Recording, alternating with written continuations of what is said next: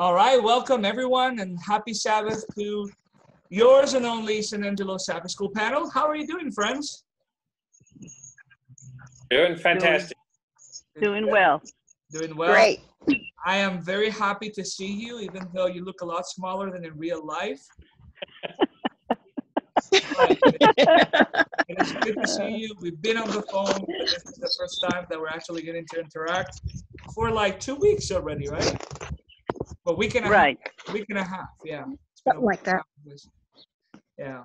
So what we wanted to do today is simply to spend a little bit of time, about half an hour, which is less than what we usually have, and there's a lot to say here. So, disclaimer, this is going to feel like a frustrating experience already, but nonetheless, we'll try our best. And we will cover the Sabbath School for today. But before we move forward, Brian, can you pray for us? I'd be happy to. All right. You join me in prayer. Gracious Heavenly Father, Lord, as your humble servants come to you to read your word this morning, study your word this morning, dear Heavenly Father, we ask that you just fill us with the Holy Spirit to lead and guide and direct us in it and all things in our lives, dear Heavenly Father. Be with our brothers and sisters out there that will be listening to this, dear Heavenly Father, that it may resonate in their hearts throughout the coming week, dear Heavenly Father. They may have a desire to have a more close and personal relationship with our Creator and Savior, your Son, Jesus Christ, Amen. which is our prayer person. Amen. Amen. Amen. Amen. All right. Okay, well, let's get right into it. Have about, okay, a little more than half an hour. Okay, friends. So the Bible verse, the memory verse for today is one that is very much one of the most beautiful verses in the Bible, right? Which is Daniel 12, verse 3. Could someone read it for us? Those who go ahead. Those who are wise shall shine like the brightness of the firmament, and those who turn many to righteousness like the stars forever and ever. Such a beautiful text. Or when you guys hear it, what do you think about? Really, that we have a work to do. No worries. I'll raise my hand. There you Really, go. that we have a work to do is really what it's saying. Okay. And we're not earning that star, but it's because it's in our hearts that we care for somebody else.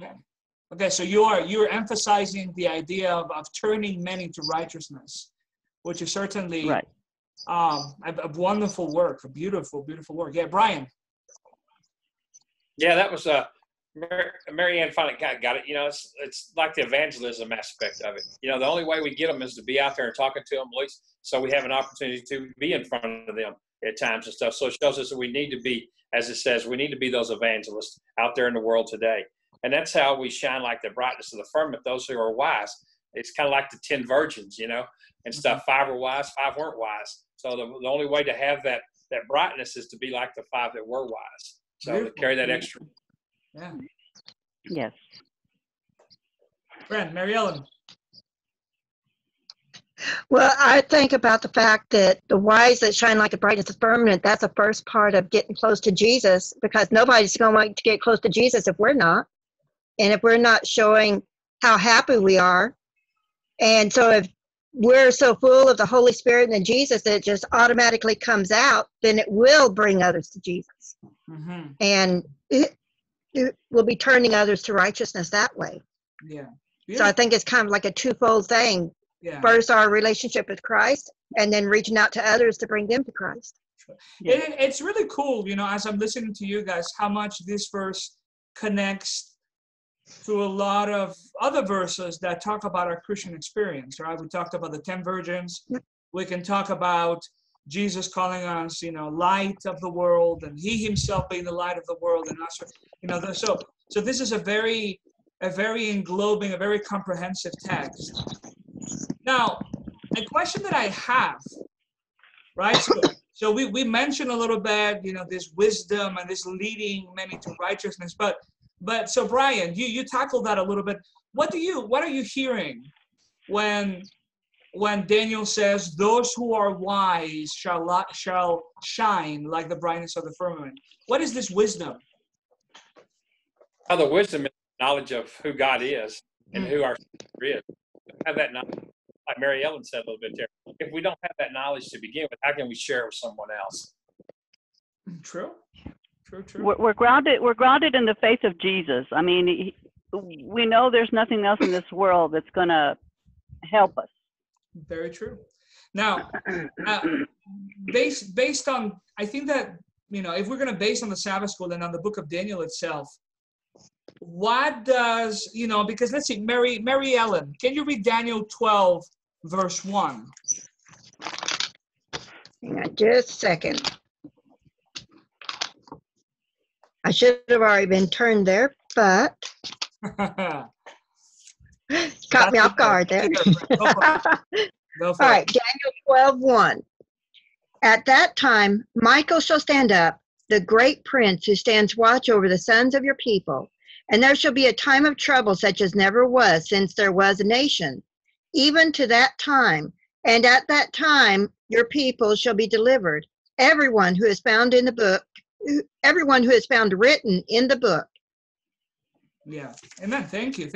So we're still talking, and I know we're kind of jumping a little bit into Sunday, but still with the Bible verse, the main Bible verse for this week in mind. What does this Michael standing up tell us about the God that we're trying to know? We're talking about wisdom being the knowledge of God. What does this Michael standing up tell us about who God is?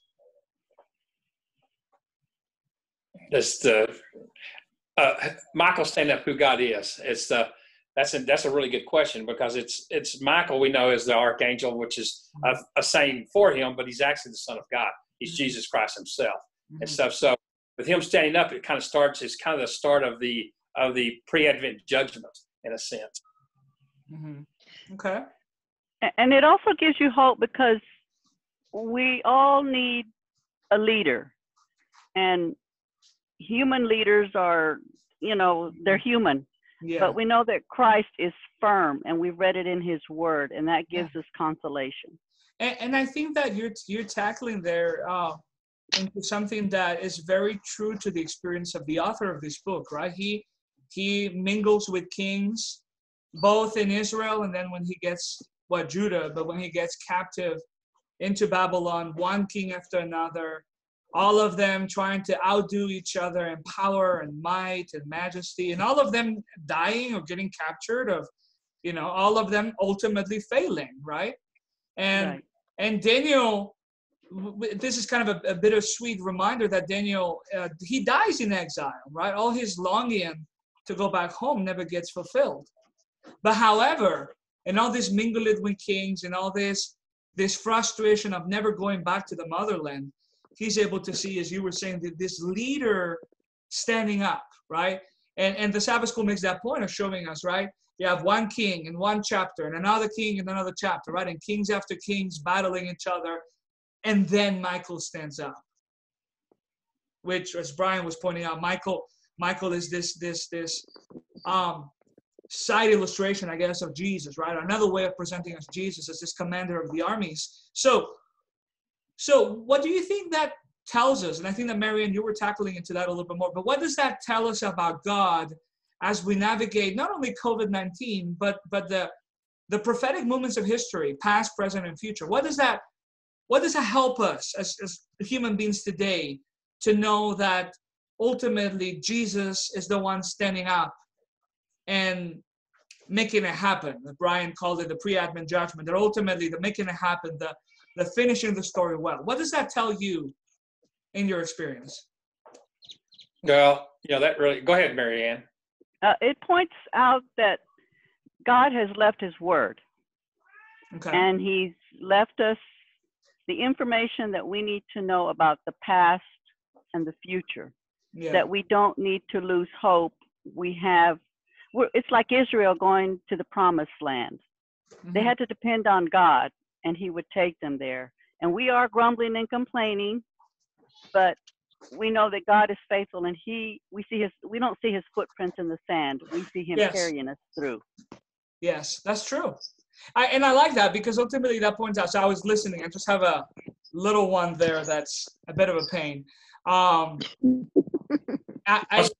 like what you yeah, I like what you're saying because it points out to the fact that as Michael stands up, we should stand up with him, which is ultimately a call to confidence, right? A call to us not being passive as Jesus ministers through history for us, and as Jesus takes the initiative in ultimately bringing this world's history into fruition, into a happy ending, but that we're part of that happy ending. We're part of that work that needs to be done of leading people into righteousness. And as we're mentioning, what does it mean to lead people into righteousness? It's the good news. Okay. What can we say? It's the good news. Okay. Mary Ellen, what do you think?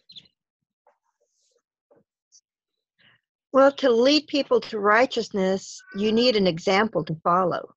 Okay. And our example is Jesus. So if we follow Jesus, then others will see us, what we're doing, and we're an example to them to point them to Jesus. And then they see Jesus and they begin following him.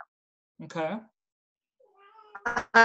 To lead people to righteousness it's about showing love and compassion and explaining how much God loves us. Okay. I mean, I'm not sure if I'm putting my words exactly like I'm wanting them to, but yes. And I think that ultimately, righteousness, especially we're going to connect this to the Beatitudes in the New Testament, right? This being hungry and thirsty for righteousness, which is righteousness, to make it in plain English, is right living or godly living, right? Yes. Which ultimately leads to the first half of the verse, which is wise living, right? You're wise because you know God, right? Brian said wisdom is knowing God, but is living in that knowledge, right? So we are, I think that this goes back to the work, right? That all of this beautiful conclusion, this end of times work is about embodying a life of knowledge of a good Father and sharing that with others and spreading that light so that they can continue doing so, which I think is beautiful. Now, it points us to something, and I want to ask you a question. And this is kind of a rhetorical question, right? But do you find in this verse, and really in the Sabbath school, anything telling us that we should be obsessed about fitting the way we think fitting times and events in the right place always? Is that our main job? No. Job. But it shows us how accurate God is in his prophecies and stuff. Exactly. Because it even gets to the point to where he tells Daniel that there's going to be three kings in even the Persian aspect of it. And we see those three kings arise and fight each other and everything else. Mm-hmm. It's interesting, even see the three kings that come from there. Then we see the four kings that come out of Alexander the Great, and how they're separated and stuff. Of course, that's a little further in the lesson. I think it's in last week's lesson, actually. Yes, and stuff. Last week, yeah. We see that of it. We see that he is not only correcting what he's telling and showing us through history, he's predicting it way ahead of time. It's like, how do you tell someone is a prophet, kind of aspect, Sure. If they prophesize about something and pass and it's exactly as they prophesize it, then we can trust it. Yes. Yeah. I like that. But I like how you mentioned, right, that is a way in which we are reminded that God is in control, that God is true, that the word that he gives to his prophets is true. But it's kind of almost it's almost as if it is a means to an end, right? That in and of itself, a prophetic unraveling is not what should occupy most of our brain, right? But prophetic unraveling and seeing God's word coming true is simply leading us into an increased confidence and trust in him. And I think that's Amen. That's something we need to remember, right? Okay. All right, let's move to right. Monday. Trying to go here a little bit everywhere, but let's move on Monday. And so in Monday, it talks about being written in the book. Now, what book is it talking about? The book of life. The book of life. Oh. There you go. There you go. And what is registered in this Yes. book of life?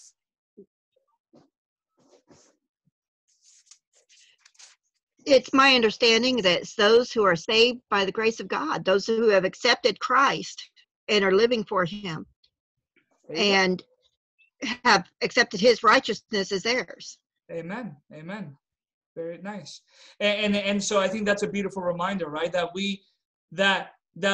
what writes our names in these books is not our righteousness, but Right. the receiving of Jesus' righteousness, right? So Jesus' Right. righteousness and our acceptance of it gets us in the book, right? Yeah, we're in the other until we accept righteousness. Amen. And then all those things we did are in our name in the book of life is just our name and the life of Jesus behind it.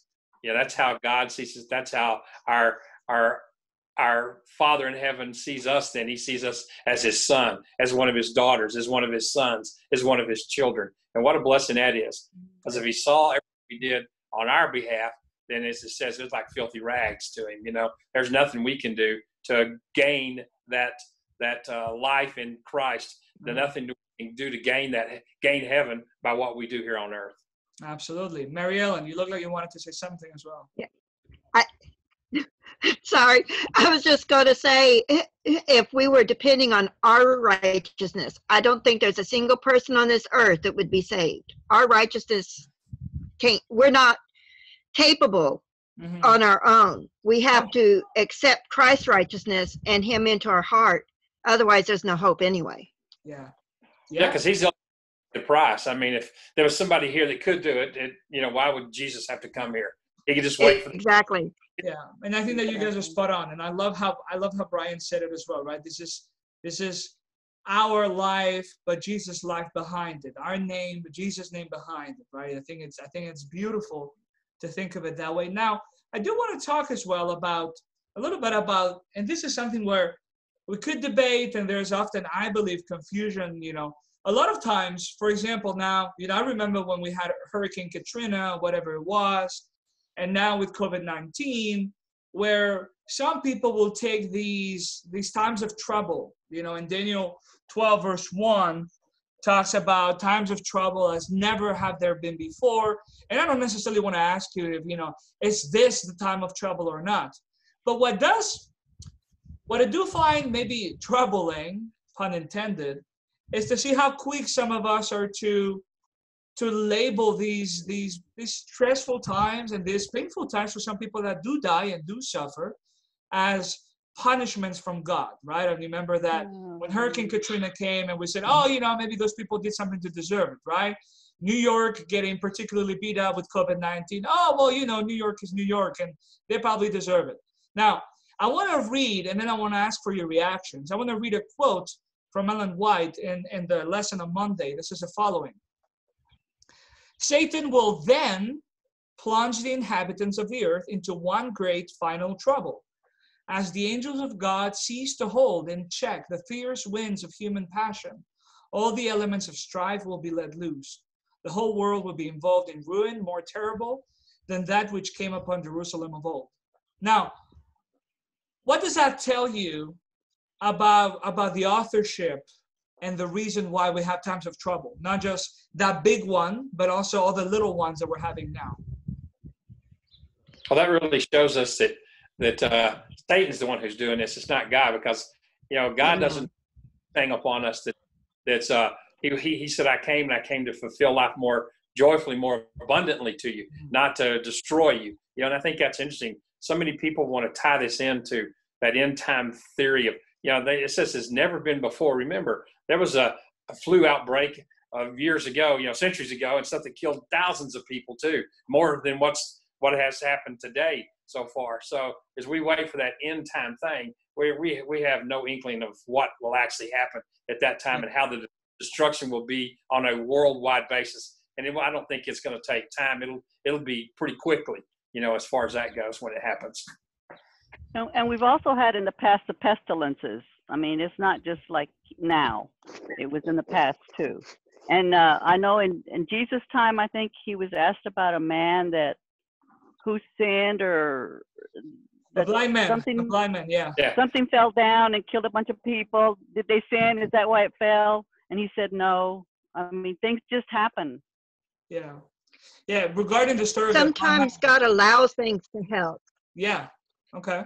Sometimes God allows things to happen in order to prepare us or something in our lives. Sometimes he allows things to happen for other things, but it's not God causing things to happen that are bad. But God can take the things that are bad that are happening and help something good to come out of it. Just like this COVID-19. God didn't cause this COVID-19. Satan caused it. And God is allowing this to happen, true enough. But if we focus on him, he will show us things that we can learn from this. I mean, I don't know about y'all, but I've learned a lot of things. And as far as saying it's the end of time, we're told that as the end of time comes nearer, that more and more of this is going to happen. I mean, there was an earthquake in El Paso yesterday, a 5-point-something earthquake. And there's a COVID-19, and there's all these things happening. And it's just going to continue getting worse and worse and worse. We don't know when the end of time is. So to say this is one of the signs of the end of time, well, we don't know that, because Jesus said it's not for us to know when he's going to come back. It's not up to us to know that. We're supposed to live in the moment. Although, I agree with you. Although I would say, to be fair, prophetically speaking, a lot of times we think about the end of times as Friday is the end of the week, right? And obviously we don't know that. We don't know if, 2020 is the Friday of the world's history. We don't know, right? That's fair. But prophetically speaking, looking at Bible prophecy and the rhythms and movements of prophecy, after the cross, we are living in the end of times. Yes. There's no more, there's very little more to be done. Does that make sense? As far as the work that God is doing on our behalf. And so I think that's important to remember, right? As we talk about the end of times, to be able to difference between, the actual last years or last days of history versus the unraveling of prophetic work that Jesus is doing for our sake. But I agree. And I think that the one thing that I wanted to mention really fast, before we move forward, a teacher explained this Great Tribulation to me one day in a classroom in the following way, that throughout history, humanity keeps begging God to go away. Right? We don't need you. We can do this by ourselves. And so that this great time of trouble is God giving a little bit of a taste to humanity of what it would look like if he actually went away. And I think that kind of triggers our imagination as to the what? Can you say that again, Brian? And the French kind of gave an example. Yeah. So, when they took the Pope captive, and you see what happened in there, then they realized what were they doing? At the very end, they were wanting, they knew they had to have something else. They knew they had to have Christ in their life to survive at that stuff. It's kind of like Job a little bit, because we look at the book of Job and study the book of Job a little bit, he didn't do anything, but yet these things happened to him because God said, hey, what about my friend Job on the earth? And Satan said, well, if you do this to him, he'll curse you. If you do this, then it was, and he took everything from me. He said, well, if you hurt him fleshly to his body, and God said, okay, you can kill him. You harm him, but you can't kill him. Yet he still did Christ. Hello? You can say hello. No. Hi, Church family. Hi. Hi. Miss you. Miss you too. Sophie's watching cartoon. All right. She was just delivering some food. For what? You get? No, it's for students in town. Yeah. Interesting. Yeah. Um, One thing, we're in the last 10 minutes here of our time, but one thing that is interesting also on Wednesday is this idea of the book being sealed, right? And let's well, just kind of for the sake, let's read from verse 2 to verse 4 to kind of have a big picture. We already read verse 1. And I was keeping this as well. Before we move into the book being sealed, let's read verse 2, and I'll read this one, okay? This one is beautiful. It says, "And many of those who sleep in the dust of the earth shall awake, some to everlasting life, some to shame and everlasting contempt." Right? The Sabbath school, and we can get doctrinal here. The Sabbath school says this is one of the earliest doctrinal proofs in the Old Testament of a biblical understanding of the resurrection. Yeah. But more than that, what does it tell us? What does it tell us about? Can you imagine that? How does that make you feel, right? Those of us, most of us have lost loved ones already, right? What does it tell us? What is the feeling that the people of God will have when He comes back? Joy. Joy, right? Yeah. Joy beyond imagining.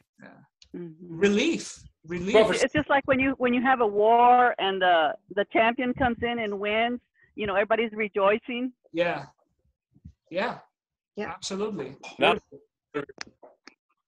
There'll be those ones who are trying to hide from the glory of His coming and stuff like that, the brightness of His coming. That's true. Advocate, so to speak. But the ones who are saved and they know that they feel that they're written in the book of life, and they're trying to follow Jesus as close as they can. Like I've told y'all at church at times, I want to actually be in a graveyard when Jesus comes back, because I want to see my brothers and sisters coming up and receiving, because they get that 6-foot head start on us, because they're the first to meet Him in the air, and then us who are alive will meet them in the air with Him. So like I tell people, if I'm dead at that point in time when He comes back, I got a 6-foot head start on you guys who are alive. So. Yeah. It's such a, I think that a lot of times when we talk about the end of times, we have such a, culturally speaking, we have such a cold understanding of all of this. But I think that all of you guys have tapped into it, right? But that the second coming of Christ, for those who loved God, for those who lived wisely and sought righteousness, is going to feel like the best hug in history, Amen. This Amen. reunion with those we love, this warmth and love and tears of joy. That's what the end of times is. It's not the end of the world. It's not that we're all going to turn into little angels playing the harp and forget about all our loved ones. And we really don't know what it is. And I think that we will do ourselves a favor in getting rid of cultural fears and misunderstandings of what the second coming of Christ means. But when the Bible talks in the book of Revelation about tears being wiped away and everything being made new, we need to remember that we cry because we lose loved ones. We cry because we get sick. We cry because the love that God gives us for one another is interrupted by death. And so Jesus comes to get rid of that interruption, right? And give us the ability to love each other again the way we were created to love each other again. And that's go ahead. That's one thing he never intended for death. Exactly. Now, just to conclude, because Zoom is telling us we have 6 minutes left, the sealed book. And this gets very much into the heart of Adventist history, right? What do you get from the sealed book on Wednesday? What got your attention from this? Well, the time it was sealed up to. It begins to get. We see the prophecy, the 2300-day prophecy being fulfilled through this. As we understand in 1798, the book is open in a sense. That's when Michael stands up and the judgment starts. At that point and stuff. And that's the interesting part to me is, as I see it as an evangelist, I love that aspect of knowing that that's when he truly stood up and he went from the holy to the most holy and stuff. And he started working on each. When our name comes up, we're either still written in the book of life, or we're not written in the book of life at that point. But the beautiful of that thing is, to me, is knowing that time frame. It's always, we see people setting time always in the world today. Jesus is going to come back in. Jesus is going to come back on this day. And we know that's not right, because if we study the time, take the time to study God's word, we know that no man knows. He says, not even the angels in heaven know. Only my Father in heaven knows the day and that we'll be returned, that Jesus will come back.